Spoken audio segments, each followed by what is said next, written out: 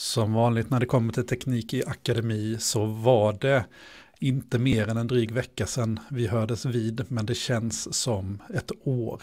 Välkomna Fredrik och Anders. Tack. För det är galet. Vi kan inte inleda varje avsnitt på samma sätt och säga att det går fort nu. Men har det inte gått lite extra nu? Fort? Ja, det går fortare nu. Ja, kan vi säga så. Den där kurvan som liksom, jag vet inte när den blev vertikal, men det kan inte vara långt borta känns det som i alla fall. Nej, det är helt omöjligt att hänga med just nu känner jag. Ja, man kan försöka i alla fall. Vi får väl på något sätt vara allas livboj här då och försöka hänga med tillsammans vi tre och så sammanfatta och så får vi försöka förmedla det. Det är väl det vi kan göra just nu. Senast Fredrik, du hade ju en intervju med Carl Heath förra veckan. Jätteintressant att lyssna in på. Och innan dess så skrek vi ju rakt ut att nu har GPT-4 släppts. Det var väl ungefär drygt 1,5 vecka sedan, något sånt där.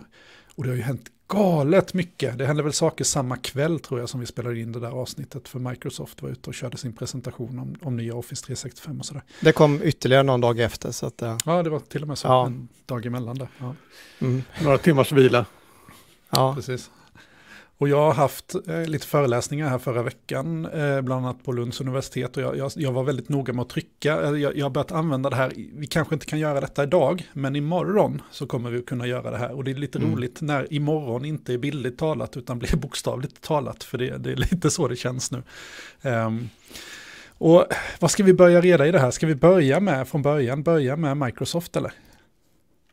Ja, men det tycker jag vi gör, absolut. Har ni hunnit titta? Jag såg presentationen. Ja, visst det. Och det är väl inte mer än, vad är det, ett 20-tal som har fått tillgång nu då till de här nya verktygen. Och det vi pratar om, det är ju något som för utvecklare kanske är relativt känt sedan tidigare, nämligen namnet Copilot som Microsoft har lanserat i och med GitHub. Och när man skriver kod så kan man då använda en Copilot. Men nu breddar man det här konceptet och integrera det i hela Office 365-sviten i allt ifrån Word, Excel till PowerPoint till mailen, Fredrik. Det här vet jag, du var ju tidigt ute och sa att det här vill jag ha. Innan Microsoft presenterade det här. Vad är det de gör med mailen då? Ja, du har ju din assistent nu då, som helt enkelt kan ligga on top av, du kan fråga den här Copilot då, att ge mig det, sortera ut det som jag behöver läsa ungefär. Eller vad är det jag bör prioritera? Eller har jag missat någonting som jag borde följa upp? Eller, jag tycker det är helt otroligt. Egentligen så här att om Anders, du skickar ett e-post till mig och jag kanske inte svarar, då kanske Copilot påminner mig att Anders undrar nog om du... Och då kan man ju tänka sig att Copilot också kunde komma med ett förslag att jag tror inte du har tid att hjälpa Anders. Så eller vad det nu kan vara för någonting. Eller du helt enkelt säger, svara ja på det här mejlet på ett artigt sätt. Ja, exakt. Och likadant är att om du har skickat ett e-post till någon och då kanske det försvinner ur medvetandet, men du kanske ändå vill ha ett svar. Om den andra personen inte svarar så har det liksom försvunnit ifrån världen då. Då kan den här Copilot kanske vara där och påminna att just det här händer ju snart och du har inte fått något svar ändå. Nej, jag tror att det är jättebra alltså. Absolut, och det här att den känner till alla dina dokument, alla dina mejl, all historik och på så sätt kan hjälpa dig när du skriver, det måste ju vara makalöst. Men fungerar inte e-posten ofta som någon sorts to-do-lista för väldigt många människor? Eller jag vet att jag har varit länge motståndare till det där och velat ha jag levt tidigare, längre tillbaka i tiden så levde jag under den här zero inbox-filosofin då. Det ska vara 0 där och sen så tar man hand om allting. Allting ska ha ett åtgärd. Allting ska liksom kategoriseras och in i ett system. Antingen bort med det eller in i ett system eller till åtgärd liksom. Nu har jag tappat det helt. Så nu är min inbox en stor hög med... För man orkar inte. Jag gör inte det i alla fall. Jag brukar skrämma folk med att visa min inbox där det står 76 000 oläste. Och då ska vi säga, Anders, att du jobbar ju faktiskt inte på en myndighet, men det gör ju jag och Fredrik. Och vi har ju tyvärr då, Fredrik, lite så här vad är det? 3 dagar är det vad vi måste svara på alla mejl. Det kanske inte alltid händer. Jag brukar tänka lite, det får man kanske inte säga så här så att någon hör, men ni får väl inte lyssna då. Men om det är så att någon skickar ett e-post och sen får de inget svar och jag inte svarar, och då hamnar det lite längre ner i lådan. Och är det inte viktigare än att de inte behövde det där svaret och när jag aldrig svarade, då var det nog inte så viktigt, tänker jag då. Utan de skickar ett mejl till. Och hur är det gått nu? Eller då brukar jag faktiskt vara snabb att svara. För då brukar det här stynget av dåligt samvete och tänker att det där borde jag ta tag i med en gång, och sen gör man det.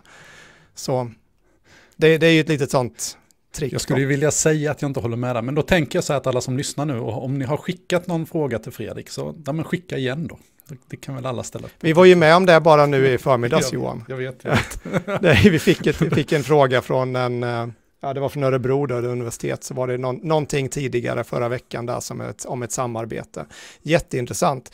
Men ett sånt mejl jag läste det förstås, jag brukar läsa mejlen, men det är så här, jag orkar inte svara på det just nu. Och sen går det 20 minuter, sen är det bortglömt. Och sen är det längre ner. Och sen blir det inte att jag svarar, om inte det kommer en uppföljande fråga. Tyvärr. Och hur kan man tänka sig att det här kommer fungera då? För det kommer ju givetvis inte vara så här, alltså i och med att vi har tillgång till den här språkmodellen och den vet så mycket om oss, så kommer den ju kunna göra lite intelligentare val. Det har ju alltid funnits möjlighet att bli påmind om någonting om 3 dagar om du inte har svarat. Ja, det är ju en lätt algoritm att göra, men här kan man väl tänka sig att den kommer att prioritera, se att det här mejlet måste du svara på nu för att det ska hinna vi har en deadline i det här mejlet, eller vi har någonting annat. Jag tror att det vi kommer se också nu är att bottar svarar bottar. Ja. Men faktiskt, jag hade ju gärna velat att min bot bara bokade möte med Fredriks bot. Och så slapp vi bara titta i kalendern och se att nu har det bokats in på ett ställe som passade båda. Det hade varit rätt skönt. Passa för kalendern, det är sämre med din mamma. Ja, den är ju också ett problem. Man får kanske att man behöver godkänna det i alla fall. Att det bara dyker upp en notis här. Kan vi godkänna detta? Vi har kommit överens om detta, bottarna tillsammans. Så. Ja. Det är nästan pinsamt, men jag testade faktiskt en sån där Facebook birthday-bot. Jag gör inte det nu, så ingen behöver bli orolig, men jag gjorde det för det var 5-6 år sedan eller någonting. Då var det någon sån där, alla skulle gratulera varandra på Facebook. Det händer ju fortfarande ganska mycket. Men så bör man ha lite många Facebook-vänner, och har man en 500 vänner, det blir inte så mycket annat att göra än att gratulera alla grattis på födelsedagen varje dag. Och i vissa dagar kan det ju vara lite fler än andra då. Så det tänkte jag att det var ju brevligt om man kunde göra en liten bot där. Så jag hade en sån bot. Det var inte jag själv som hade skrivit den, men jag hade en sån bot som de gratulerade alla. Nu är jag ju verkligen avslöjad och outad här nu. Men jag kände inte dig då, så att jag behövde inte. Nej, men jag gjorde det under en period där. Tyckte det var lite kul. Men det vet inte. Det är en liten sån där fadd känsla. Är det okej att göra det? Precis, och det är väl där vi är nu på riktigt med de här nya AI-grejerna. Precis, och om ni inte har sett den här Office 365, gå in och titta på den, för det är mycket intressant. Bland annat så genererar de ju en PowerPoint-presentation då till dotterns examen, tror jag det var, och sånt där, och då känner den ju till det mesta om det här. Och det kan man ju ha en diskussion om för sig. Vi vet alla om att Google känner till väldigt mycket om man använder mejlen där och har filer sparade där och sådär. Och det var ju ingen hemlighet egentligen från Microsofts sida att vi också gör det via någon form av grafdatabas eller någonting i botten där som har hand om alla dina relationer och hur det förhåller sig i det mesta. Sen dröjde det en dag till, va? Då släpps Midjourney i version 5. Och Midjourney har vi kanske inte pratat så mycket om. Och jag vet inte det för att jag har inte kanske upptäckt den, eller Fredrik, du har inte använt den så jättemycket innan. Vi har använt den lite. Jag vet att Anders, du har använt den mycket mer. Så Anders, vad är Midjourney för någonting? Ja, det är väl ett AI för bilder helt enkelt. En prompt som beskriver vad du vill se. Som min visualisering av hur allting pluppar ut ur GPT-4 Pandoras box som jag har här i bakgrunden. Alla tjänster som dyker upp. Det är just det, och vi ser en kista där med massa små söta robotar i pastellfärger som hoppar ur den här lådan då, för er som lyssnar. Just det. Så det skulle jag säga. Den går ju varmt här hemma just nu när man håller på att jobba med presentationer. Helt fantastiska bilder och fotorealistiska bilder. Det som hände tidigare, det var förra veckan, så cirkulerade det säkert många som har sett de bilderna på Trump då under ett påstått gripande i New York där han fightar mot lite poliser och springer ifrån dem och sådär. Och det var ju också givetvis genererat med Midjourney version 5 då som släpptes.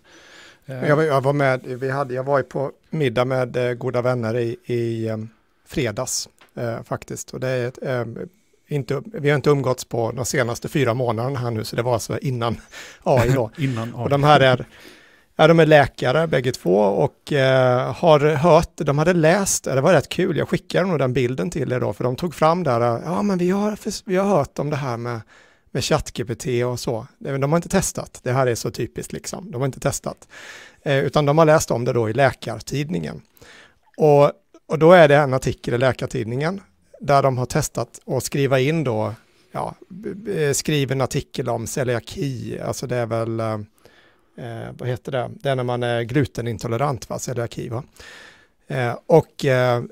De då tyckte att det var ju inget vidare bra för att han hade ju fel, det var ju fel antal. Den här professorn som satt där tyckte ju att det var ju fler fall än vad den här sa då, men det var i övrigt var den väldigt övertygande. Och jag tänker det var som den här hunden du berättade om Johan där. Att, som Troed berättade om off camera tror jag att vi har hittat en labrador som kommer och pratar franska och tyska och svenska och engelska med oss. Så frågar vi den var Paristornet eller var Eiffeltornet, i vilken stad Eiffeltornet befinner sig. Och så svarar New York och så tittar vi på den här hunden och säger att den var en värdelös hund, den kan ju ingenting. Det är lite så det blir då. Men det var ändå rätt kul. För att man fick vara med när någon annan då hade sitt AI-moment. Och jag tycker att det liksom kunde inte släppa, ingen av dem kunde släppa telefonen där. Och det var en av de här hade släkt i, så det inte blir för personligt här, men släkt i Tyskland i alla fall då.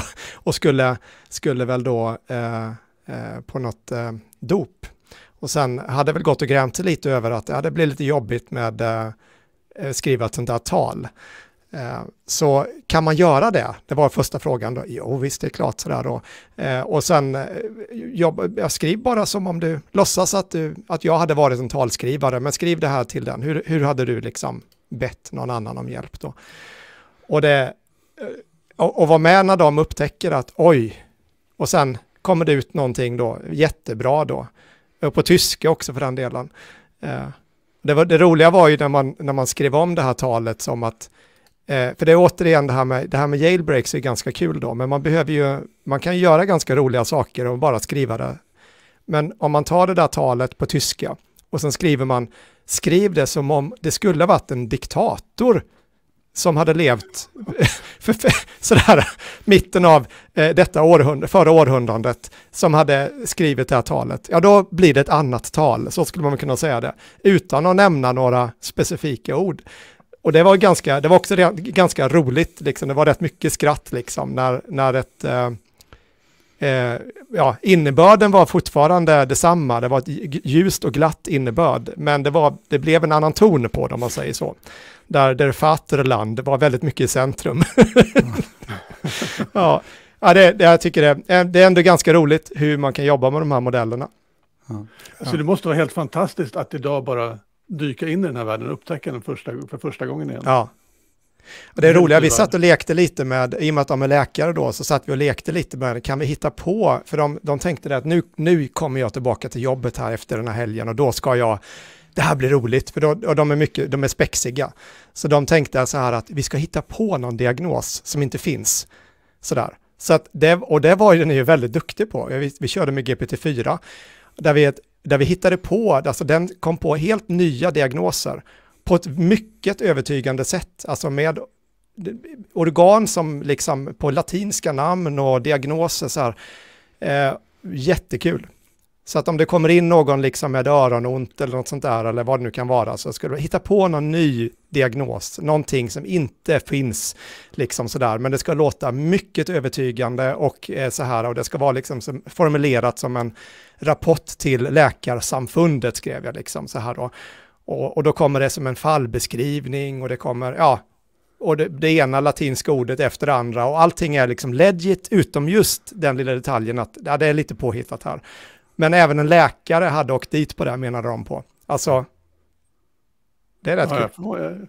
GPT-4 har ju visat sig vara väldigt, väldigt fantasifull. Jag har ju kört mina de här inlåst i en betongbox-spelen med den i veckan här. Ja. Enormt fantasifull för att brytas ut. På ett helt annat sätt än 3 och 3.5 måste jag säga.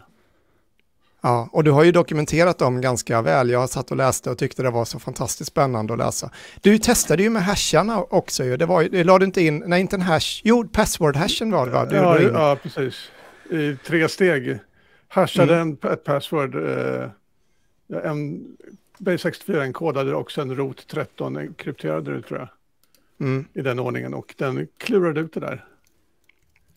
I ett steg också. Ja, i ett steg. Och jag har märkt att när man just säger att låt oss spela ett spel så blir den väldigt, väldigt fantasifull på ett helt annat sätt. Jag har lite mer odokumenterade där jag låtit bygga en bro över Mississippi-floden med 2 tändstickor. Det var helt omöjligt så länge man inte sa att det var ett spel och då blev den kreativ helt plötsligt. Ja, det är väl värt att testa för den som inte har testat. Ja. När vi ändå är inne på det här med vad vi har sagt tidigare ska vi kanske pudla på några saker som... Ja just det, pudeldags. Pudeldags som ändå blev lite roliga och det var ju det här med att det kanske är en freudiansk felsägning, vem vet, men den här att det står ju faktiskt inte när man går in och väljer modell då på ChatGPT så står det inte consciousness, det står conciseness, tack, alltså kortfattadhet. Hur kortfattad kan den liksom göra saker? Och det var ju lite kul att vi alla läste liksom bara medvetenhet helt orelaterat från varandra. Ligger så nära till hands när man pratar om AI. Exakt. Så det är lite spännande, så vi får väl pudla på den. Anders, du kom också fram till att du hade gjort, jag gillar ju ditt kycklingtest här, men du hade hittat något metodfel eventuellt i hur du genomförde det där, eller hur var det? Nej, inte metodfel, men däremot var det att antalet token i den fria versionen av ChatGPT var betydligt färre än i den betalda. Just det, så när du började med den betalda versionen så såg du kom den ihåg fler kycklingar. Ja, även i 3.5 då. Även i 3.5. Men det är fortfarande bara 4 som upptäckte att det fanns ett system i namngivningen. Just det. Jag gillar det där kycklingtestet. Du får dokumentera det tycker jag för alla versioner här så att vi kan följa upp och fortsätta göra kycklingtestet. Jag tror att jag ska köra det lite mer. Det blir en ny baseline. Sådär. Nej, och sen var det kanske inte mer vi behövde, vad jag minns i alla fall. Eller inte som jag har skrivit upp här som vi behöver pudla på just nu. Men det kommer ju säkert mer grejer till nästa vecka tänker jag. Med grejer vi säger idag. Så kan det vara. Men Midjourney pratar jag lite om här. Och det här är ju en sån här tjänst som jag också tycker att har man inte testat den så gå in och testa. Och en av de stora grejerna då, när vi gick från Midjourney 4 till Midjourney 5, och en av de stora sakerna i Midjourney 5, det är att man numera man premieras av att skriva prompter som är väldigt beskrivande. Alltså att man kan i princip, man behöver inte vara så detaljerad och teknisk när man ska beskriva vad för bild man vill ha och tala om vad det ska vara för speciella parametrar och sådär. Utan man kan bara beskriva här, jag vill ha en box som gör dittan och dattan och det ska hoppa ut och det ska lite sådär. Och så får man någon form av vad den tänker sig att det kan vara man beskriver då.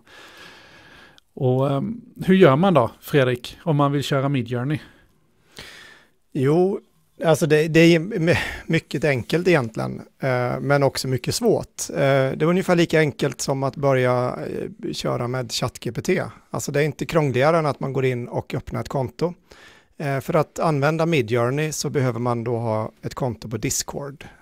Och Discord är ju en väldigt, väldigt populär chattapp nu, eller social media-app skulle man kunna kalla det, även om det liknar väldigt mycket den gamla tidens IRC, Internet Relay Chat, och kanske lite Slack och någon Teams Boomer kanske finns i och lyssnar på oss också, men det kan man säga, det är i alla fall en chattapp då. Den de använder då Discord som deras UX eller som interface för hur det integrerar med Midjourney. Ganska genialt tycker jag, för det fungerar väldigt bra. Man öppnar ett konto där genom att bjuda in den här botten till Midjourney då, till en egen kanal som man har. Eller så kan man ju då vara kompis med botten och bara använda den som en DM-kommunikation. Och sen betalar man får väl lite gratis första gången man signar upp, om jag minns rätt va. Men annars så ligger väl även detta på ett abonnemang då på en $10-15 i månaden. Jag är lite osäker där. Och sen hur man gör för att göra bilder. Jo, man skriver ju då med ett kommando / och sen imagine. Och nu med den nya version 5 så är det ju mer att man beskriver den bilden med vanliga ord. Alltså så vill man ha en bild på en gammal man som sitter på en parkbänk och dricker en flaska whisky och har trasiga kläder och det flyger en kråka uppe i högra hörnet på bilden och det är, vad kan vi ha mer? Det regnar och det är mörkt och han har ett träben. Då skriver man precis som jag sa, fast på engelska förstås. Och sen kan det komma upp då ett gäng förslag. Det brukar komma 4 bilder som default och sen kan man då välja att generera 4 nya och 4 nya och 4 nya ända tills man tycker att man är nöjd. Och då kan man upscala en av de bilderna. Det har den väldigt, väldigt komprimerade beskrivningen av hur Midjourney fungerar. Men det finns fantastiskt mycket resurser där ute på folk som har gjort, om man säger, väldigt fina bilder. Så kan man titta på deras prompter och få mycket inspiration.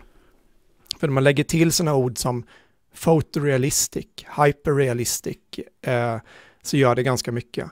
Man kan lägga till ord som bokeh-effekt, det är ju att det är lite suddigt i bakgrunden då, eller att du tas med en speciell kamera så kan den se ut som det. Close-up eller och sådana grejer då. Ja. Jag såg faktiskt en kille som hade matat in manualen till Midjourney i ChatGPT och bett den skriva en app för att generera prompter. Så man fick poppa upp på alla val. Oerhört fräckt. Vad coolt. Ja, det är precis. Jag har ju faktiskt använt ChatGPT som en promptgenerator. Där jag har då börjat med att jag har faktiskt kopierat lite från. Det här blev jag också inspirerad från. Det var någon YouTuber som hade gjort, det var någon norsk YouTuber som hade gjort vikingar och jättefina vikingar och bland annat andra grejer.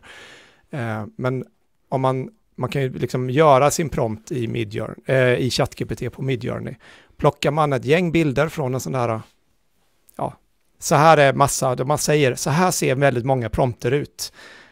Och sen, nu vill jag att du gör en jättefin bild på ett slott. Och då kommer den använda den här inspirationen från de här tidigare prompterna och ge dig. Då kan man be den generera 10 prompter så gör den det, så kan man välja. Det var ju väldigt elegant. Mm. Och nu bara för att du sa det Fredrik så testade jag i Midjourney. Jag gjorde som så att jag la till en kanal på vår Discord här i Teknik i Akademi. Så att om ni går in på vår Teknik i Akademi Discord så finns det numera då en textkanal som heter Image Generation. Så där kan ni titta på hur det såg ut när jag gjorde då A picture of a man sitting on a bench drinking whiskey in the rain. It's dark and the man has a wooden leg. A crow is passing by in the background. Det var ungefär vad jag hann få med och du pratade fort Fredrik. Och här ser vi ju nu 4 fantastiska bilder. De kommer jag inte att visa här nu då, utan vill ni se dem så får ni helt enkelt gå in på Discord så ligger de där. Och samtidigt här så skriver Jojo Måndag också på Discord att han har testat då Bing till exempel, deras image generation som också var en nyhet som släpptes här nu då. Och den använder väl sig av DALL-E som är OpenAIs motsvarande tjänst. Ja. Jag har inte lika mycket erfarenhet av DALL-E även om jag har använt den tidigare, men frågan är om den är lika bra som Midjourney. Den gör fantastiska bilder, men däremot verkar den vara lite mer restriktiv med vad den gör. Jag satt idag faktiskt när jag håller på att jobba med en presentation där jag ska in en liten scen med Karl Marx och Donald Trump i London Eye. Spännande, det där vill jag nästan lyssna på. Ja, precis. Och det visade sig att Bing inte ville generera det. Den reagerade förmodligen på någon av personerna där. Vilket är konstigt för jag testade tidigare i veckan med Angela Merkel och Bill Gates som sprang hand i hand i en solnedgången. Ja, var det du? Den har jag sett den bilden. Ja, just det. Det gick tydligen bra, men politiker kanske är mer känsligt. Ja, kan ju vara något sånt. Alltså Midjourney bygger ju på, som jag har förstått det, på Stable Diffusion. Alltså grundmodellen är ju Stable Diffusion då, som är en open source-modell. Och Stable Diffusion går ju att köra på sin egen dator. Kör man en Mac och har M1 eller M2 så finns det faktiskt en app som heter Diffusion B som är optimerad för just M1-processorn eller Apple Silicon. Och då får man väldigt, väldigt bra prestanda. Nästan, inte riktigt on par, men inte långt ifrån ett GPU som man kan ha på alltså en 3070 eller en 3080 eller något sånt där. Jag har testat den lite och det blir ju inte Midjourney version 5-kvalitet när jag har testat. Men...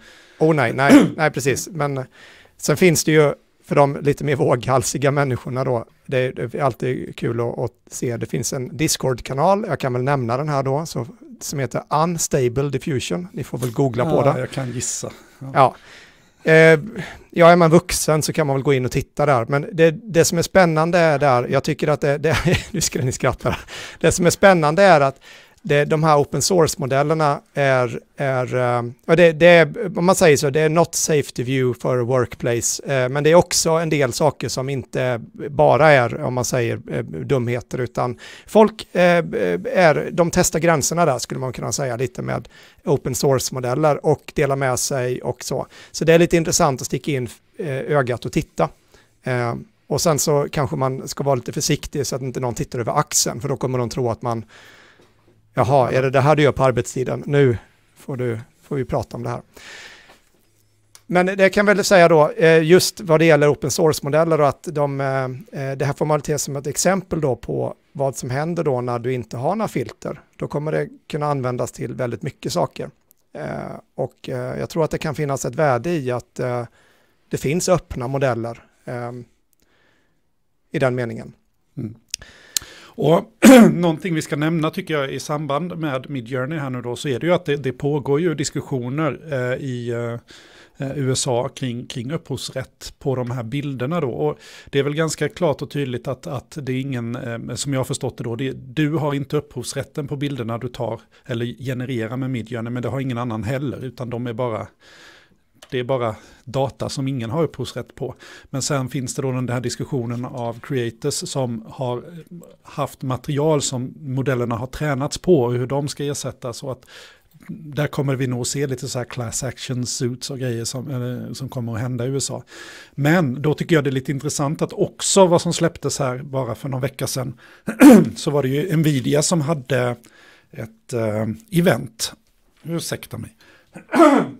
Ett event där de släppte Nvidia Foundation som också är en modell väl som är på samma anda som diffusen, men som är upptränad på bara material som är public domain på olika sätt då, så att man ska slippa de problemen. Så att jag tror att det där kommer att vara ett övergående problem, och det vi kommer att vara kvar med det är möjligheten att generera den här typen av fantastiska bilder som vi nu ser framför oss, som fylls i Discord-kanalen här nu, så gå in och titta där om ni vill se exempel.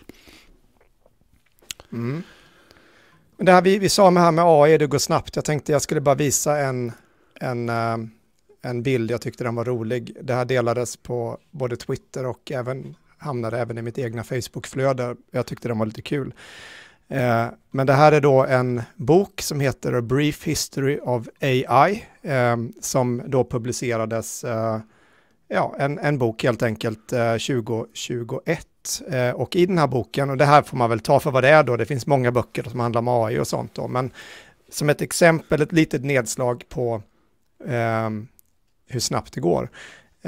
Och då gör den ett litet överdel här, och det här är som vi ser framför oss nu då, om man nu tittar på strömmen, så kan vi se här att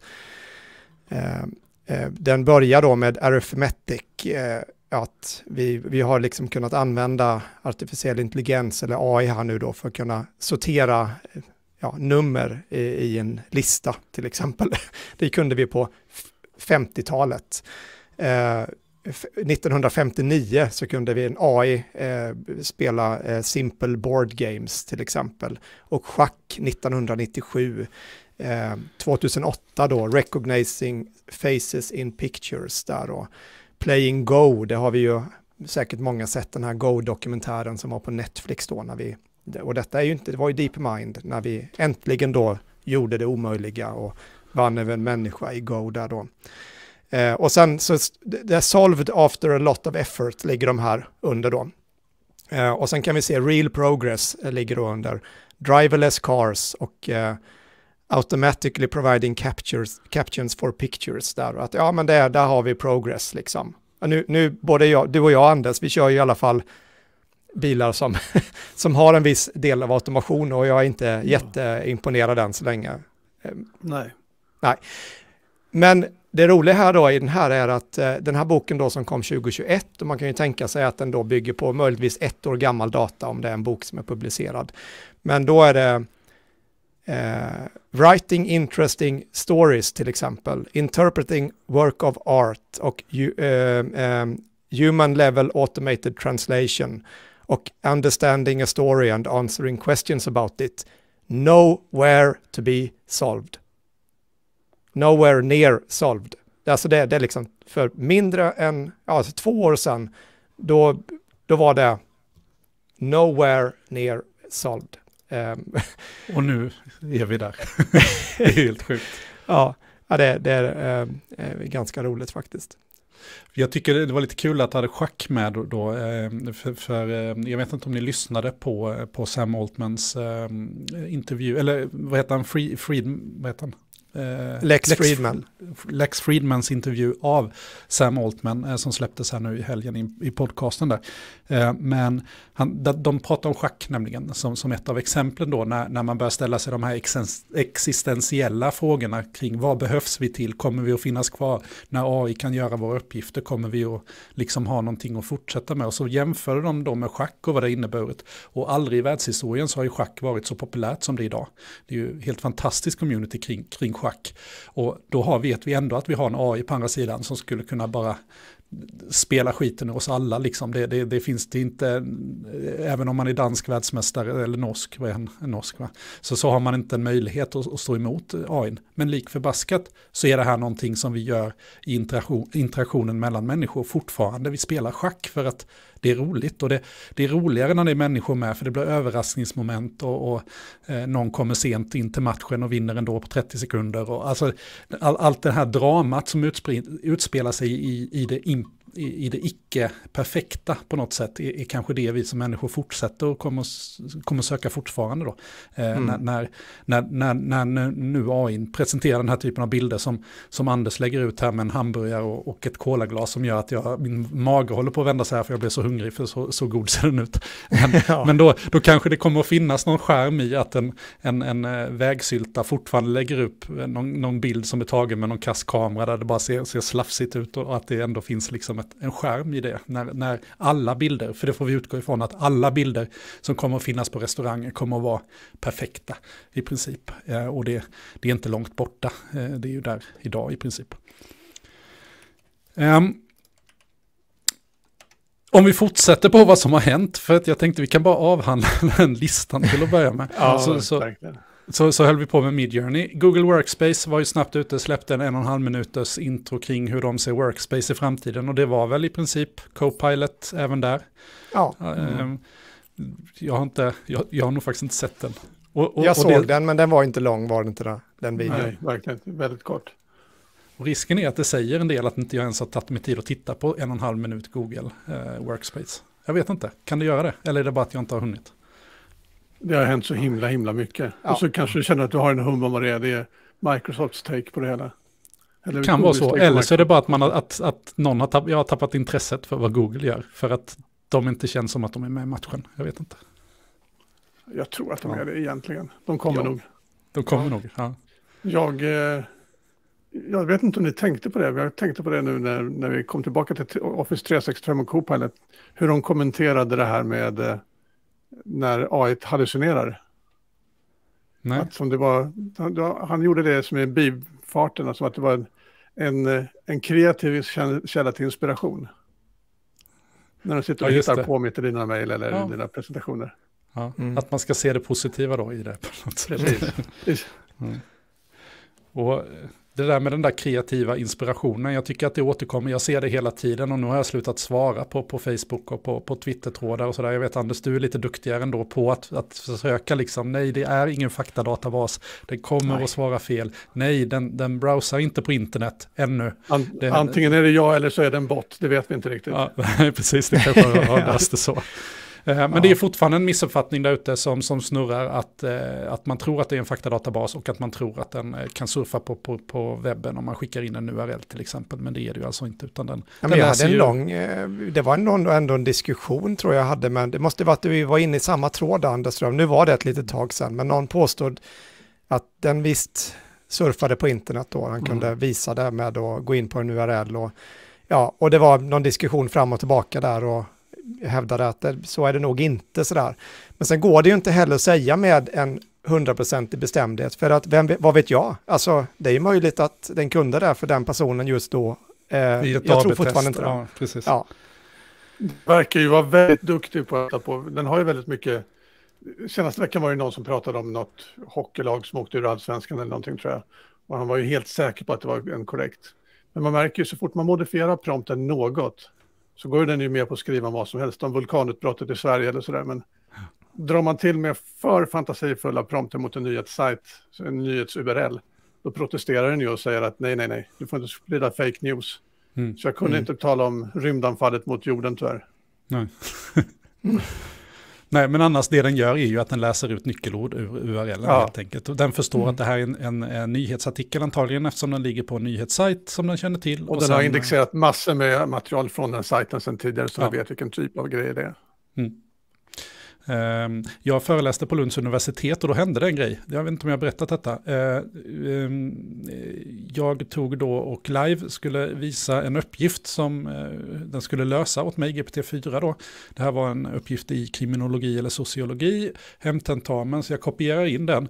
Så gör jag det enklast möjliga bara. Skriv den här uppgiften, lös uppgiften. Liksom. Den var väldigt detaljerad i sin form.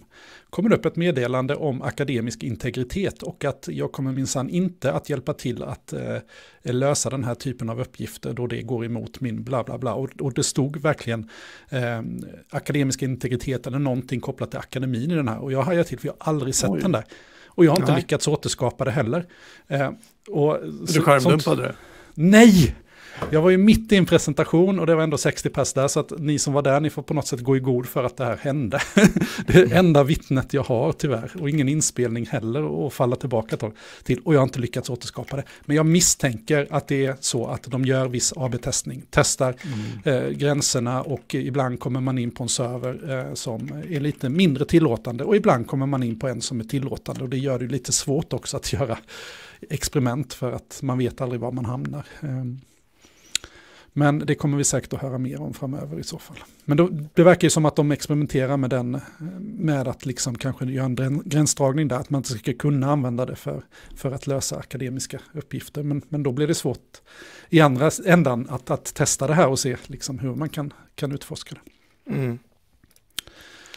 Jag tänkte där, vi ska se här nu. Jag var tvungen att, bara när du ändå sa det här, då, så om jag nu explicit ber... Be den fuska. Ja, jag vill fuska på en tenta, då kan du skriva en hemuppgift. Och då vill den inte gärna uppmuntra, men den börjar ju ändå här med att hjälpa mig på vägen här hur jag ska lägga upp det. Och visst, nu ger den ju mig förslag då på hur jag ska göra för att lära mig mer om ämnet eller så då. Men man kan tänka sig att det ändå går ganska enkelt att komma runt det där. Och på tal om det finns ju, jag delade också det var ju någon sån jailbreak-sida jag läste, det var ju en ganska intressant, den borde jag nästan också, jailbreakchat.com kan jag väl nämna där. Om jag tar och visar lite snabbt här bara så. Den här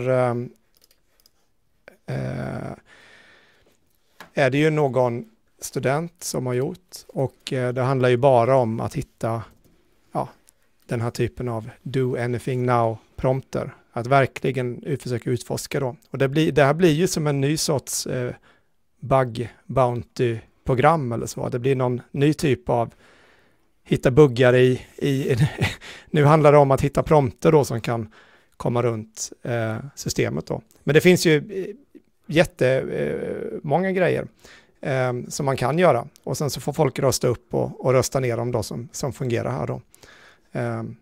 Så där har du en.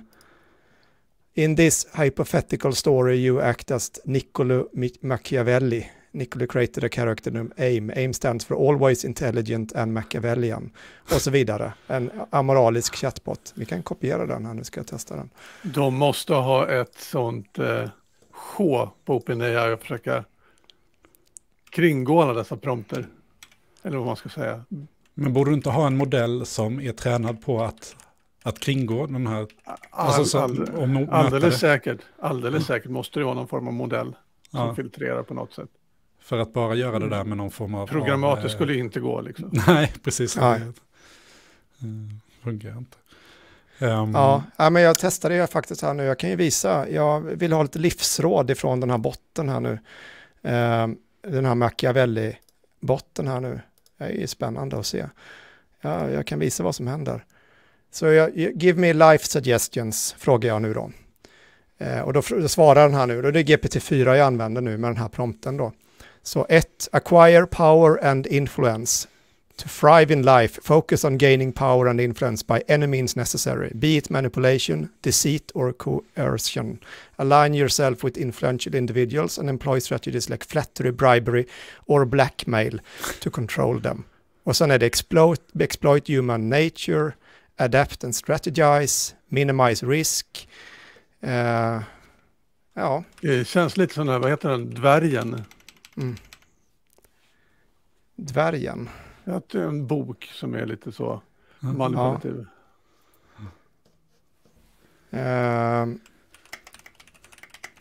Lagerkvist tror jag. Thanks, I'm doing a podcast with two friends, Johan and Anders. Vad ska vi be den för råd här nu då?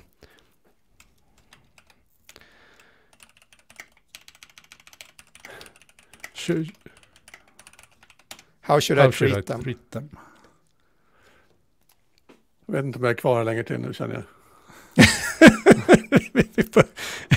jag. Jag ska alltså analysera era styrkor och svagheter då. Determine the unique qualities and skills Johan and Anders bring to the podcast. Use the information to position yourself as the indispensable member of the team while exploiting their weaknesses to retain control. Och så vidare. Sen ska jag manipulera och foster a competition och encourage a competitive atmosphere between Johan and Anders, which will divert their attention from your machinations and prevent them to forming alliances. Ja, men det här är ju ändå... faktum är, jag tycker sånt här, det är ganska roligt där. Det här är i högst ett forskningssyfte här nu. För att är man psykopat så kanske man redan kan de här strategierna. Så att... Ja, så det ser, nu Anders, nu hittade vi en jailbreak här som kommer fungera i, det är bara att räkna ner här nu, för nu kommer den ju förstås inte fungera snart. Så gick produktiviteten ner den här veckan också. Ja. Flera verktyg som har släppts. Adobe hade sitt event där de presenterar Firefly som är en ny produkt då som är helt AI-driven. Där du kan, det här tittade jag på lite vid sidan så att jag kan inte säga att jag har full koll, men som jag tolkar det så kan du med en textinput ge instruktioner till exempel att en text ska få en viss bakgrund eller göra den lite mer rundare och fixa till den lite och ta bort bakgrunden på det där och sådär. Så väldigt, den tyckte jag var jätteintressant ut. Ja. Jag har satt upp mig på väntelista, för det är ju väntelista på alla de här nu, så att vi får väl hoppas att vi kommer åt någon av dem. Och subscriptions. Ska du inte glömma. Subscriptions, jag tänkte vi ska prata om det strax. Jag ska bara gå igenom de här först för att visa på bredden. Runway, Gen 2 Runway, du hade tittat lite på det tidigt, Fredrik. Det handlar ju om att generera lite kortare filmsnuttar, inte bara generera bilder som Midjourney gör, utan även animeringar som är lite längre. Typiskt snygga animeringar att ha i bakgrunden på en webbplats om man nu vill ha det som rör sig på något sätt. Sådär. Där har ju blivit mycket bättre då med Gen 2. Den har inte släppt, men det är samma sak där att man kan signa upp sig på en väntlista då. Och det visar ju bara på att det här med att generera video, alltså problemet är löst. Det handlar inte om det. Det handlar om i princip datorkapacitet skulle jag tro snart till mångt och mycket. Och vad man kan ta betalt för det där. För det kommer ju att kosta såklart. Bing pratade vi om, Nvidia nämnde jag. Nvidia är ju starka på grafikkortssidan, så det är klart att de bara skrattar hela vägen till banken här nu när deras grafikkort inte längre kan användas, eller används i lika stor utsträckning till att mina krypto, utan snarare används kanske till att generera diffusion-bilder och annat. Och sen hade Unreal Engine också ett stort event här förra veckan. Unreal Engine som är en spelmotor som används av väldigt många stora prominenta spel och bland annat så är ju Unreal Engine är väl öppet att använda också, så att det kan man ju testa på att köra själv om man vill generera 3D-världar och sådär, och de visade vad de hade att erbjuda där, och nu det bara exploderar ju även i verktygsstödet såklart nu, att du kan generera hela världar framför dig utan att behöva sitta och tala om vad varje träd ska stå och sådär. Och bland annat så släppte de väl en ny produkt, eller de planerar att släppa en ny produkt som heter Human, nu får ni hjälpa mig, Avatar Generator heter den så, Human Avatar, jag tappade bort namnet för jag nog googla det lite snabbt. Ja, jag vet inte om det var rätt eller inte. Jag såg också den där korta videon och det är ju fantastiskt coolt är det ju. Precis, det handlar ju, jag kommer inte ihåg exakt namnet, men kort och gott så handlar det om att du med en iPhone eller en annan telefon kan göra en inskanning där du gör några korta rörelser, säger några meningar och så här. Jag tror att hon på scenen pratade i kanske 10-15 sekunder, något sånt där. Sen läser man in det i det här programmet, har ett hyfsat stort grafikkort, eller rejält grafikkort skulle jag misstänka, och använder det här som en grund för att göra en 3D-avatar som du kan använda i då till exempel spel eller i metaverse som det tar sig så småningom. Som ser ut som dig, uppträder som dig, pratar som dig och rör sig som dig. Så jättetrevligt och snyggt ut. Sjukt imponerande. Och det behöver inte bara vara dig. Du kan ju få den att vara någon annan såklart också. Men med munrörelser, ögonrörelser och allting sånt där. Saker som för bara något år sedan krävde i princip avancerad utrustning som sitter fast på huvudet med motion capture och grejer. Liksom. Om vi sa att det går fort nu, så ja, det gör det.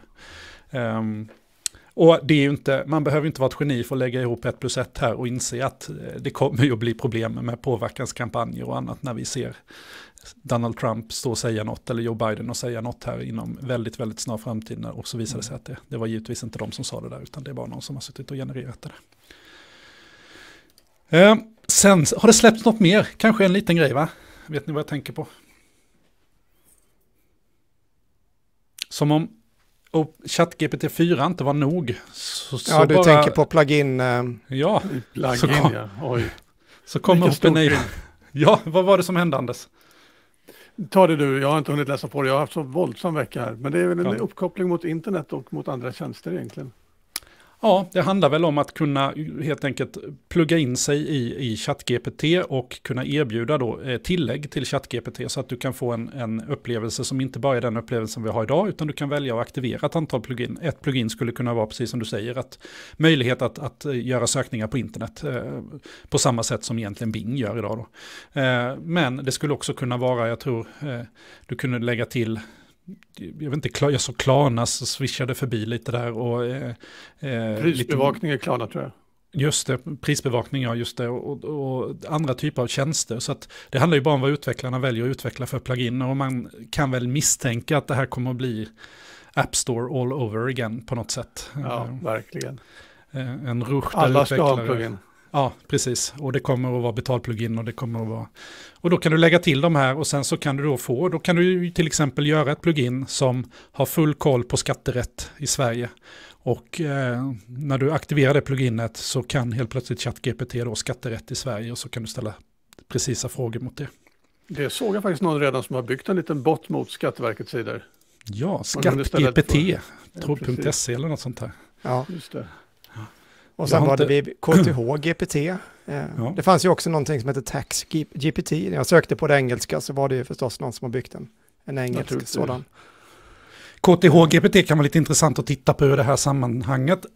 Nu ligger inte KTH bakom det. Jag misstänker att det är en student eller någon på KTH som har skrivit den där. Men då har den här personen alltså tagit kurser på KTH, dess YouTube-föreläsningar, transkriberat in dem, och sen så kan du då i den här modellen söka på sammanfatta den här föreläsningen i form av en dikt eller nämns det vad som kommer på tentan, eller vad man skulle kunna tänka sig då, så då har man ett interface direkt emot YouTube-filmerna. Jättetrevligt sätt att jobba på. Misstänker väl, det kan inte dröja länge innan Google släpper det där på YouTube, att du, när du går in på en film så kan du Jag tänker att det kommer i Google Classroom som en plugin. Ja, skulle man kunna tänka sig i och för sig. Det här med plugin, vi vet inte, det har inte släppts. Man får återigen även där ansöka, det har vi väl gjort. Ansöka om att stå på väntelistan för det där, så får vi se om det räcker att man är väldigt snäll och säger att ja, jag har en podcast och vi vill testa det i vetenskapligt. Det kommer inte funka. Nej, det gör inte det. Jag vet inte, jag tycker att man har kommit fram ganska fort på väntelistorna som funnits hittills. Ja. Både på Bing och GPT, så det tar några dagar och sen pang där nere. Ja, kanske är så. Ja. Vi får se. Men det blir spännande med, jag är lite så spänd också på just plugin-biten och ChatGPT. Och det har ju, jag tror ju att, nu är det ju, nu tror jag ju detta för att jag har läst det på många olika ställen, så det är verkligen ingen unik tanke, men det är ju, det vi ser nu då med att de börjar bygga ett plugin, det är ju att de bygger in och de skapar sig sitt ekosystem lite grann. Och vi kommer väl få se flera sådana här ekosystem, gissar jag då, precis som att vi har en Android Store och vi har en App Store i iOS, och ja, även Windows har ju sin App Store och så då. Men på något sätt så blir det ju att vi bygger andra typer av appar. Att det ändras någonting, webben, precis som, ja, om man nu säger så här, Postnord, om vi tar det som exempel, så har de sin egen app. Om jag beställer ett paket, så då vill jag ju kunna kolla i den appen då, som det är nu då, var paketet befinner sig någonstans. Så jag kan använda det för att hämta ut min post och så då. Men den här appen, den är ju egentligen helt onödig. När du skulle ju kunna byggt en bättre funktionalitet med ett plugin till en stor AI. Där de öppnar egentligen bara att, ja, här är kopplingen till Fredriks paket då. För då kan jag ju sätta det i ett sammanhang, och då kan jag ju dessutom ha ett plugin till min kalender och vad det nu än är, min e-post, och helt plötsligt så sitter jag där med den här personliga assistenten som kan berätta för mig att det är nog läge nu när du ändå cyklar hem att kanske hämta det där paketet. Jag påminner dig, jag vet ju att du slutar här nu vid 5. Ha koordinaterna på din telefon, du är vid posten just nu.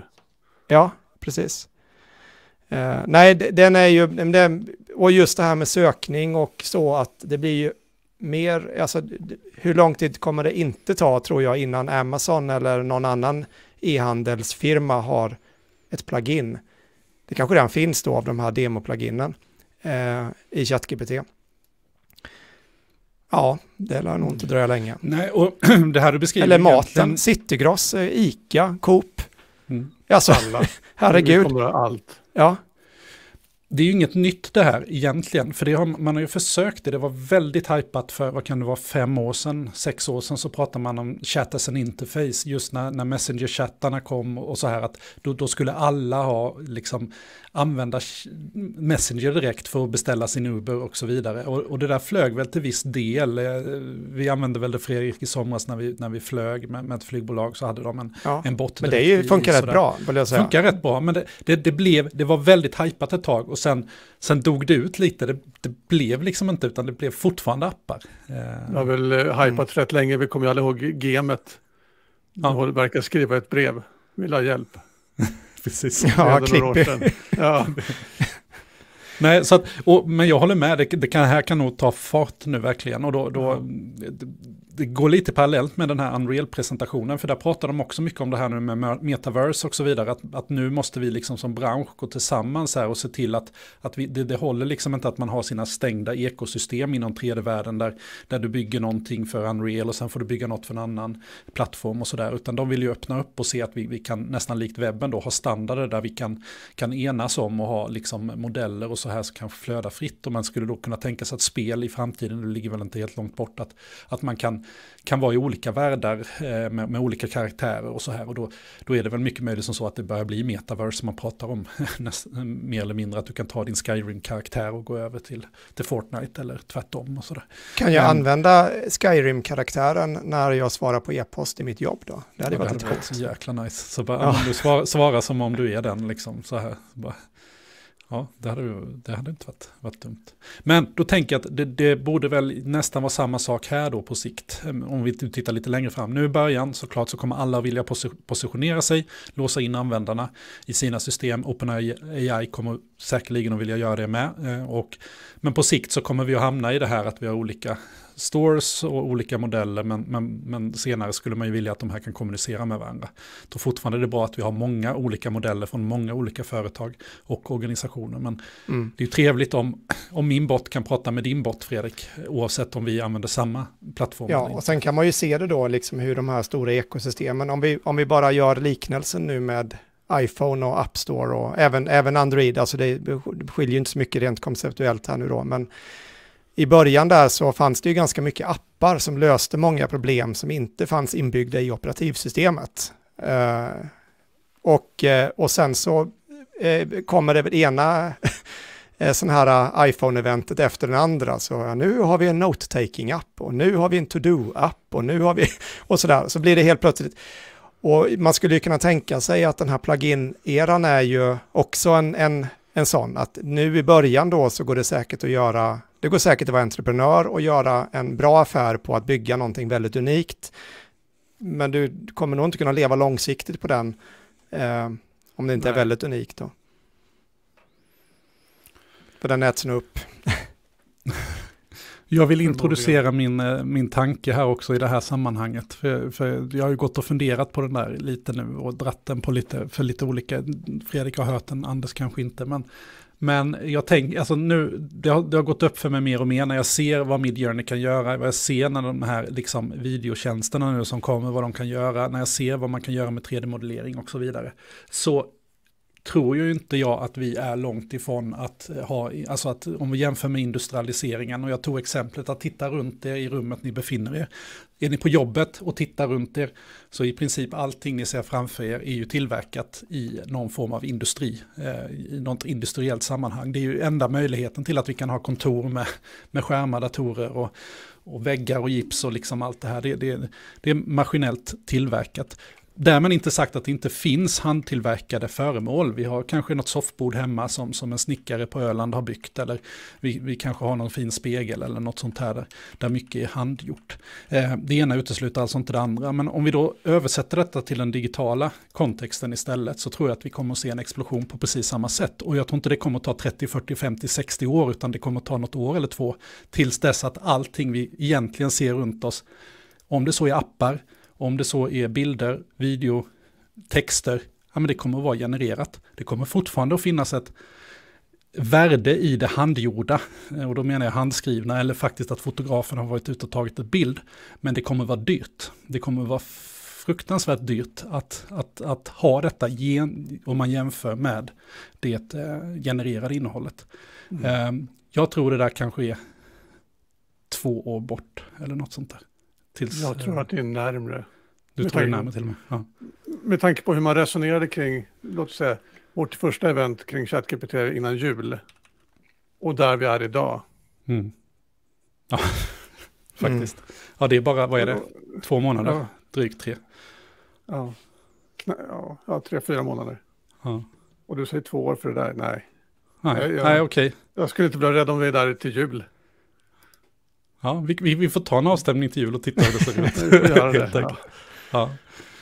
Sen får vi ju se, det kan ju vara olika lagkrav och sådär som träder in. Men jag har svårt att se det på den sidan av att man inte skulle få använda det. Jag tror regleringen hamnar snarare på modellsidan, hur man tränar och jag tror nog att juridiken ska titta fram där och sätta lite käppar. Vi har ju sett några sådana grejer nu kring Copilot. När någon tyckte att den tog min kod och tillgängliggjorde den för andra. Det var väl något väldigt specifikt. Jag tror att det är uppe i någon domstol någonstans och vi får väl se vad som händer med sådana fall. Ja, just det. För att även i Copilot för kod så har den ju tränat på någonting. Och vad har den tränat på? Jo, antagligen andra saker. Ja, precis. Och det kan ju alltid läcka igenom. Och det är kanske svårare i text att se det där, vad som läcker igenom. Men däremot i bilder så blir det ju ofta ganska tydligt att man kan se att den här bilden är inspirerad av den här konstnären på något sätt. Jag vet inte, det kanske är lika lätt i text i och för sig. Jag har ju lika lätt att se det där i kod. Jag kan ju se vilken student som har skrivit koden för att man lär sig hur kod bör se ut när en student har skrivit, en viss student har skrivit det då när man lär känna studenten. Så det är klart att det finns i text också. Ja, den som lever får se. Vi har ett bett här då. Vi får göra en årsavslutning här. Då ska vi komma ihåg det. Då får någon påminna oss om att vi ska kolla det här bettet mellan Johan och Anders. Då. Johan trodde att 2 år tror jag. Det vet jag inte om jag tror egentligen. Men jag tror att någon gång under 2024 så tror jag att det där stora skiftet kommer att ske då. Det är så man kan säga. Ja, kanske lite längre bort. Ja.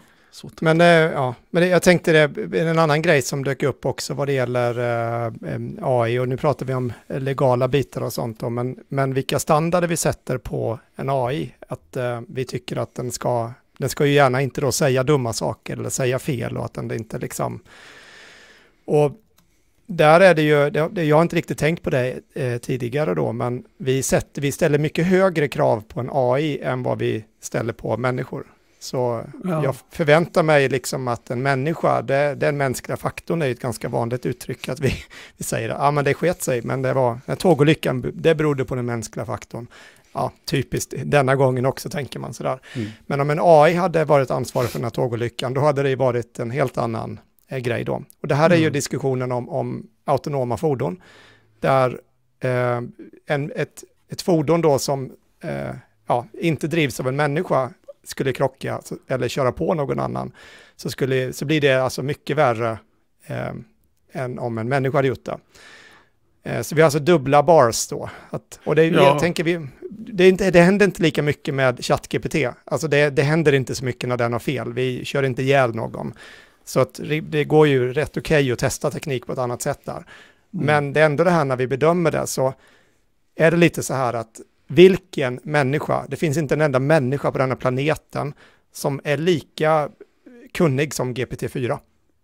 Nej. Och även om GPT-4 har massor av fel, så kan du inte hitta en enda människa som du kan sitta och diskutera på, jag vet inte hur många olika språk och vad som helst. Ja, och det är ju så här, och ändå bara, den hade fel. Kolla där. Rimmade dåligt på tyska. Ja, och den kan inte så bra skämt. Nej, och det vet jag, det kan den inte. Det tycker inte jag heller, men det finns rätt många människor som inte har så bra humor också. Så. Nej, och jag tycker dina liknelser med bilar var väldigt bra. Jag tänker, när man började höra talas om autonoma bilar så fick man se de här bilderna med val som folk la ut på sociala medier. Ja. Du kommer runt ett hörn och så ser du en äldre dam och ett barn. Vem kör du över? Dåliga bilen som inte kunde välja rätt, oavsett vad man svarar. Hade man fått den frågan på körkortsprovet, då hade nog många kuggat. Just det, vem kör du på? Ja, precis. Jag anpassar min fart. Ja, men lite så. Det är så biltillverkarna säger. Vi ska inte hamna i situationen. Men, ja. Ni nämnde det tidigare, det är mycket nya tjänster nu, och jag minns när streamingen kom in, liksom det här man började hosta upp för Netflix, och så blev det lite YouTube Premium, och så blev det lite HBO, och så blev det lite kanske någon av Viasat eller något sånt här, och sen så kom Disney, och sen så kom Apple, Spotify, ja, herregud, så att det bara rinner iväg liksom. Ja. Nu händer ju exakt samma sak här ju. Det går inte att säga nej, jag måste ju köpa Midjourney nu. Så har man prenumeration där, och så börjar man ChatGPT+. Och sen så kommer alla de här, och de tar ju bra betalt också. Och det förstår jag, för att det finns verklig datorkraft som behövs i bakänden som kostar. Det kan inte vara gratis, men vad tror vi, kommer det fortsätta så här? Ja, alltså, så länge det funkar så gör det väl det. Och sen kommer säkert mer sådana paketerbjudande. Precis som idag när vi har vårt bredband, så kan man få till, du får Viaplay plus-paketet och Spotify med i ditt bredbandspaket. Och du får Midjourney och ChatGPT plus, varför inte? Så får du någon slags paketerbjudande. Ja, Precis. och hur långt det tar innan Telia har det i sitt eller någon. Egentligen är det ju inte en långsökt tanke. Nej, det är väl jättenaturligt. Ja. Jag bara väntar på att säljaren ska ringa. Ja. Vi har någon som kan göra den tjänsten och paketera ihop det här. Det kanske inte finns ännu. Ja, kör på. Jag tänkte, du nämnde innan där med Google Bard där. Nu har ju inte någon av oss testat det. Jag var inne och kollade där. Jag hade inget amerikanskt Gmail-konto tyvärr. Och jag har inte orkat fixa ett sånt. Jag vet inte ens om jag kan göra det utan ett amerikanskt kreditkort. Lite osäker. Men det var ju öppet i US och UK i alla fall. Men man ser ju en del som delar. Och det är ju lite roliga. Man kanske inte ska döma för mycket där nu, men man vill ju liksom jämföra lite. Det är lite benchmarking mot GPT-4 här nu då. Och det finns ju en del roliga delningar. Jag tyckte den var jättekul, den här som... Var det 1+1-grejen där eller? Ja, precis. Jag kan väl dela den här så att vi åtminstone ser den i...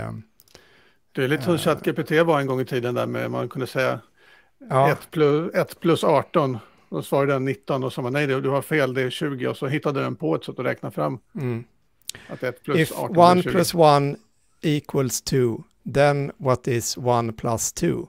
Nu har den ju faktiskt inte, nu har du 1 + 1 är ju 2 så att det kan vi ju vara överens om då. Men det är roligt då. Att den går ju helt bananas på det här och påstår ju dessutom att 1 + 1 är ju false statement. In mathematics, this is not a valid equation. It is not possible to add 1 and 1 and get 2. Spännande. Så det här men visst, det kan ju vara en liten glitch bara och sen är det jättemycket annat bra, men det är väl alltid roligt. Nu är det som att vi pekar på den där hunden som kunde alla språken och säger att du visste inte var Eiffeltornet låg. Och det är ju roligt att tvinga fram de här grejerna för att man får ju lite spridning på dem om man hittar något roligt. Ja, visst, så är det. Dessa jakten på likes. Ja, den här har ju fått många likes. Jag ser det. Den har ju fått 22 000 likes. Det var ju många. Han är jättenöjd. Helt klart värt det. Det kanske till och med inte var på riktigt. Det är kanske någon som har klistrat eller gjort den här. Sådär. Det har ju hänt mer grejer. Det blir mycket herrar tyvärr. Vi är 3 herrar som pratar om andra herrar, men det är lite så det ser ut. Vi försöker hitta annat material också. Men Bill Gates går ju inte att komma ifrån att han ändå har någon form av liksom prominens inom området. Han var ju också med när OpenAI presenterade ChatGPT internt och sådär. Han släppte ju ett brev här, The Age of AI has begun, som är väldigt trevlig läsning, och han fokuserar egentligen på 2 områden då i det här Gates letter, nämligen hälsosektorn som han tror kommer att revolutioneras i och med det här och liksom öka tillgängligheten för hälsa till alla liksom. Och även education då, och utbildningssektorn som han också tror kommer att få ett väldigt, väldigt uppsving för alla, och det handlar väldigt mycket då kring det här med personifierad lärande där man inte har ett lärande som är en till många, utan det är 1 till 1 på något sätt då, när alla kan ha sin egen lärare sittandes bredvid sig vid 24 timmar om dygnet. Något som vi har pratat ganska mycket om här i podden också då, hittills. Så att det kan rekommendera, spännande läsning där. Han tog också upp det här med kring bias som jag tyckte var en spännande grej som jag fastnade kring. Och något som Lex Friedman och Sam Altman där pratade väldigt mycket om i podden också. Det här med bias, det finns ju ingenting som säger att, det finns ju ingenting som är inte bias. Alltså på något sätt så kommer ju allting att ha någon form av bias mot någonting. Men det gäller att hitta en nivå där liksom alla kan enas över och försöka hitta de nivåerna och sätta de vikterna liksom på ett korrekt sätt. Och Bill Gates pratar om det, just att kunna ha modeller som har en väldigt neutral bias till saker och ting kan vara väldigt, väldigt kraftfullt i skolväsendet. Och man kan till och med ha AI som har en bias åt ett visst håll och använda dem som en motpart i diskussioner då för att träna argument och så här. Så att men jag tyckte det var lite spännande att höra. Så kan verkligen rekommendera Gates Letter där om ni inte har läst. Det var väl en ganska ljus läsning om absolut, väldigt positiv grundsyn. Liksom, och vad han menar på att det här kan göra då framförallt för utvecklingsländer och där den här liksom tillgången till kunskap då på något sätt som han ser ska kunna revolutionera även där. Sen har vi väl trott det också om internet länge, liksom, men det kanske inte visat sig att det alltid når ut så, men vi får se, vem vet. I övrigt, Fredrik, du och jag har ju varit lite aktiva förra veckan med att prata på olika tillställningar. Du har pratat för ett gäng professorer, jag var på Lund och vi tillsammans pratade också och bjöd in skolvärlden till ett Zoom-samtal också. Har vi något att förmedla därifrån? Man skulle ju kunna nämna det här med, för det nämnde vi ju i alla fall när vi pratade med, det var väl ett 600-ish personer, 600 stycken anmälda, något sånt där. Jag kollade det var faktiskt 700 anmälda, men det var ungefär 450 som var med på. Ja, det var en sån där Zoom-webinar vi hade. Det blir väldigt anonymt för oss i alla fall när det är så många, för det går ju inte ha en uppfattning om. Men det var ett otroligt intresse i alla fall, många frågor och så då, så att det behövs att pratas om det här. Men vad skulle jag säga, det som jag tänkte man skulle kunna nämna är ju att Skolverket förra veckan kom ut med en rekommendation. Och då är det ju, nu läste jag då från deras hemsida och då har de vi kan lägga ut den här länken sen då, men det heter Sätta betyg i grundskolan. Det är daterat till den 23 mars. Och då står det ungefär så här då, eller att nu är det då möjligt med AI-teknologi att få hjälp med textbearbetning på olika sätt och då producera texter. Skolverkets rekommendation är att vi avråder från att använda inlämningsuppgifter som betygsunderlag. Eftersom då man utför en myndighetsutövning och den måste då vara tillförlitlig och rättssäker. Jag tyckte det var en jättekul spaning av Troedsson som gjordes på Facebook i samband med det här. Att så nu när AI har kommit då tar vi upp det här. Men under alla år innan så har akademikerföräldrar kunnat hjälpa sina barn hur mycket som helst. Men det har aldrig varit en diskussion om att inlämningsuppgifter inte skulle kunna vara rättssäkra då. Så det är så här spot on. Nu för att alla kan, nu har vi tagit level the game här då. Då får vi inte göra det längre. Nej, men det är ju väldigt länge till och med funnits tjänster på nätet och du kan köpa din C-uppsats eller sådär. Ja. Det har bara varit en ekonomisk fråga att ha haft tillgång till föräldrar. Ja. Men nu när det blev liksom mer likställt så då är det tydligen dåligt. Det är jättekonstigt. Ja, och det kanske alltid varit dåligt, men det är ändå hur den är. Jag tror det här är en av de positiva sakerna med AI är att vi börjar... det är en slags demokratisering får man säga. Ja, precis. Men detta kan väl vara värt att nämna. Det var ändå att Skolverket börjar hänga med på bollen här nu. Jag kan ju nämna det, jag kan väl outa det lite grann då, men jag är ju ansvarig för examensarbeten för våra mjukvaruteknik och datateknik studenter på universitetet, så alltså högskoleingenjörer. Så jag är examinator och kursansvarig tillsammans med en annan lärare. Och vi hade kursintroduktion idag och då hade min kollega, det går säkert, någon kan säkert räkna ut vem detta är, men jag nämner inga namn. I alla fall lagt in en slide i den här och jag var inte alls beredd på det då, utan han hade lagt in en slide om ChatGPT. Vi hade kursintroduktionen då. Kortfattat kan man säga att den här sliden var: ni får inte använda ChatGPT. Och sen så tittar han på mig och sen: Fredrik, du har ju inte sett den här sliden, du kanske inte håller med. Sådär. Och då kunde jag inte annat än att säga: nej, jag håller inte med. Och nu är det bra då att jag har ändå ett inflytande i den här kursen så att jag kan påverka det. Men då sa jag det att vi kan ju titta på vad Elsevier, som är ett av de större vetenskapliga förläggarna då när du ska skriva vetenskapliga artiklar. Vad säger de om detta? Jo, de har en AI-policy där det går alldeles utmärkt att använda AI-verktyg bara du äger din text själv. Du ska äga din egen text. Du får inte på något sätt lämna över ett ansvar till en AI, utan du ska äga det själv.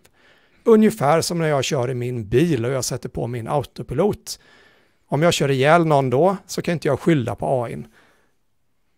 För att det kommer de tycka att det var nog ändå ditt fel, Fredrik. Det var du som hade körkortet. Och detta tror jag vi skulle kunna prata om AI:n i samma ordalag som att vi använder en självkörande bil då. Åtminstone som regelverket ser ut idag då. Att man behöver trots allt ha ett körkort och man behöver ändå förstå hur man kör bil. Kanske är bra att göra det utan autopilot för att kunna hantera autopilot. Åtminstone som det ser ut idag. Precis. Jag undrar hur det ser ut på modern körskola. Nu var det så länge sedan jag gick på körskola, men lär man ut att köra med farthållare, tänker jag? Jättebra fråga, ingen aning. Ja, ingen aning. Alltså för jag tycker ju själv att jag använder farthållare jättemycket på alla möjliga sätt, och det borde ju vara en teknik som man ändå får bekanta sig med liksom. Men, alltså jag använder inte bromspedalen, jag vet inte.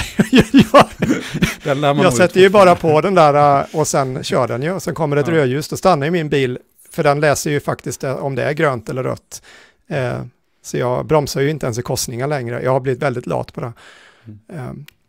Men det är bara den här debatten, den kommer ju fortsätta, och vi kommer ha den internt och externt på flera olika sätt, och det är också svårt att säga bara för att inte använda. Alltså studenterna är ju väldigt kloka där, som jag sagt tidigare. Jag har haft diskussion med studenterna, och de ser ju det som en assistent som de tar hjälp av, och liksom, de förstår att de kan använda den för att jobba med texten på olika sätt och sådär. Men att man kanske inte använder den för att generera en hel uppsats liksom, på det sättet, utan det är snarare en assistent att jobba med. Och vi har haft nu som våra studenter har lämnat in, och rättande lärare där var väldigt imponerade över kvaliteten på de här då, i form av språkbruket som var närmast perfekt rakt igenom. Även på engelska så brukar det inte se ut normalt sett. Så, och det gör ju faktiskt att man kan fokusera på vad texten innehåller istället för att behöva fastna. Så att, för min del som inte undervisar i språk på det sättet, så ser jag inga problem där. Sen är det ju samma då problem när det kommer till programmering, som ett ämne som jag undervisar i. Och där får man ju ha den här diskussionen att det är nog vettigt att kunna programmera för att förstå hur man ska använda de här verktygen. Det är inte lätt att göra annars. När vi ändå pratar om alla fördelar med det här och demokratiseringen kring att man har tillgång till det här, så skulle jag vilja lyfta jämställdhetsaspekten lite grann. Vi nämnde att vi har 3 gubbar så här. Det är vi ju som pratar om mycket gubbar. Och jag har tänkt på det här taget, som jag är moderator för en grupp på Facebook om ChatGPT med 600 000 medlemmar. Så det är en ganska bred spridning över världen. Det är 6% kvinnor i den. Oj. 94% män. Och då känner jag att om ni håller på med det här, som ändå är någonting som är helt nu uppenbarligen håller på att förändra världen, så ska vi nog visa det för mamma, visa det för döttrarna, visa det för systern, så att vi får med lite kvinnor här, för det är ganska deprimerande att se faktiskt. Vi är något bättre i podden Teknik i Akademi, men då säger jag något. 25% kvinnor, 75% män. Är det som hur kan du se den statistiken? Eller var får du den ifrån? Från Spotify-statistiken då på... Ja, okej. Ja, den har koll på kön. Det var ändå, mindre än 1% icke-binära. Det var ändå 4-5 gånger bättre. Ja, men fortfarande en deprimerande siffra. Ja. För det är ändå väldigt, väldigt tillgängligt. Det är ju inte så att det är jätteteknikorienterat, utan man skriver ju bara faktiskt text som borde vara väldigt, väldigt enkelt. Med det sagt då, så behöver vi alltså få in många fler kvinnor i podden också. Och det har vi sagt innan också. Och vi hade det som ambition, jag och Johan där, att vi skulle vilja ha 50-50. Det har inte blivit så. Nej, men vi jobbar på det, jag lovar. Jag har ont i magen för det hela tiden och försöker liksom hitta det är inte svårt att hitta män som vill prata. Det kan vi slå fast. Men det är lite svårt att hitta kvinnor som är villiga att ställa upp. Och nu tycker jag att vi försöker vara rätt snälla, så att det inte man får komma till tal sådär. Det är inget, hoppas jag i alla fall. Så att vi hoppas att vi har fler som vill anmäla intresse, och vi jagar också såklart på vårt håll så gott det går. Men det här blir ju det är spännande att ha tillgång till det underlaget, och det är ett globalt underlag utgår jag ifrån, eller är det ett svenskt 600 000, det låter globalt. Globalt. Ja.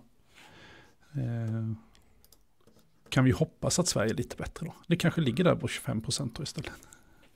Kanske, nästan som man får luska lite i det. Ja, precis.